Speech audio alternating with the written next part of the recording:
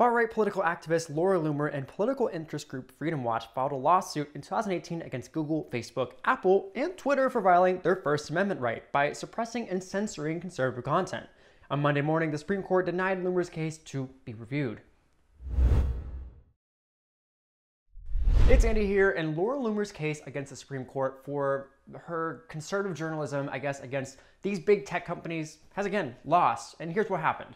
Loomer, who has worked as an activist and journalist for several organizations, including Project Veritas and the Rebel Media, is known for pulling a number of stunts, including crashing a New York showing of Julius Caesar on livestream, trespassing Nancy Pelosi's private residence, and handcuffing herself to Twitter's headquarters in protest. Obviously, interesting. If you're willing to handcuff yourself to Twitter's headquarters, I think you have to set some boundaries for yourself, but I digress.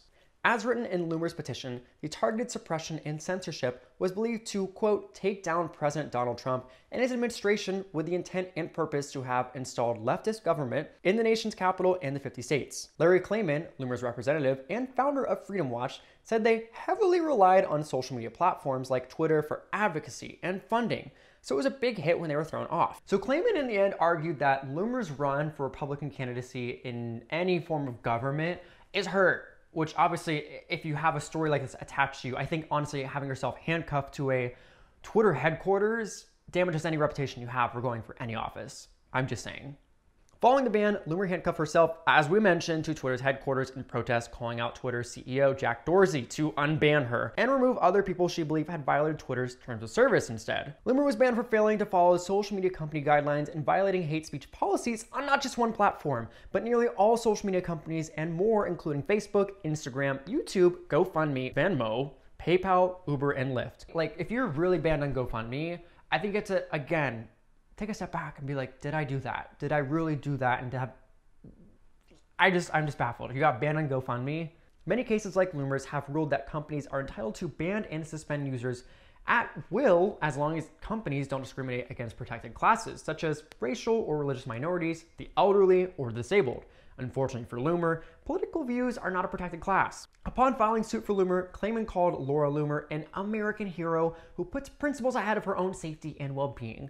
Klayman said that Facebook and Instagram maliciously defamed Loomer and that these companies will pay for their actions. Not sure how I'd call someone who is a proud Islamophobe or celebrates the deaths of migrants as an American heroine or hero. No, I'm just gonna say no.